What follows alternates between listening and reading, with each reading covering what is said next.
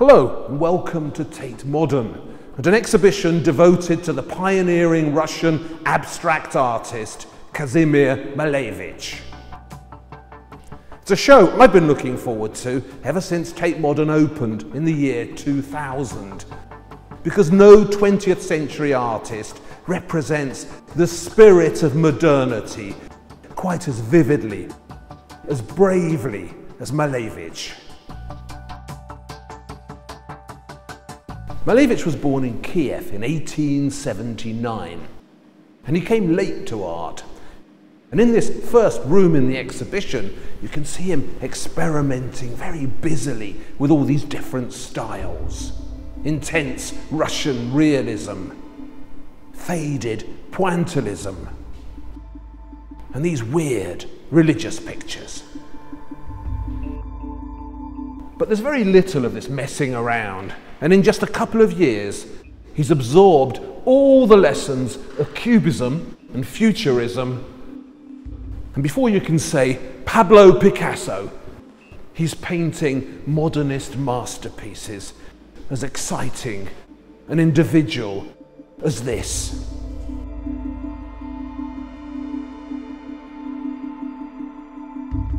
This is his most radical picture, painted originally in 1915.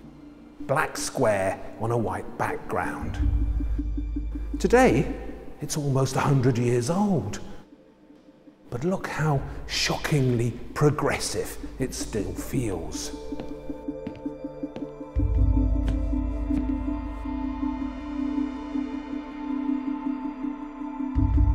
But having painted his most radical picture, wiped the slate clean as it were, Malevich went on to paint these suprematist compositions.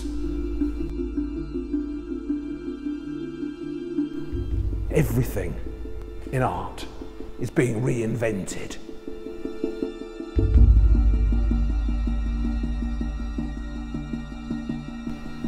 I think this is one of the most exciting rooms of art I've been in for a long time. In Russia, though, history was about to start messing up his life. The Bolshevik Revolution erupted, and when Stalin took over, abstract art was essentially banned. Malevich found himself sidelined, and his career entered into a strange and jagged limbo. But then, at the end of the show, there's this curious coda, a sudden return to figurative art. It's as if he's still trying to make radical and abstract art while pretending to be a good social realist.